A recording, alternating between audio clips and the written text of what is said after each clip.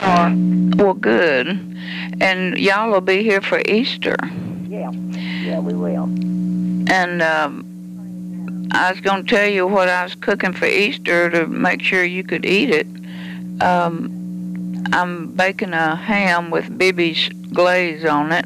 Oh, good. And a corn casserole, deviled eggs, fruit salad, and Mark's making his green bean casserole. Is there anything that you can't eat and I'll cook something different? No, that sounds real good. Okay. That's real good. Is Mary Ruth and Mike going to eat with us? I imagine, if you don't mind. Oh, no, I don't mind. That's why I'm making sure, so I'll have enough. Yeah. Is anybody else going to eat that you know of? No, just be us three.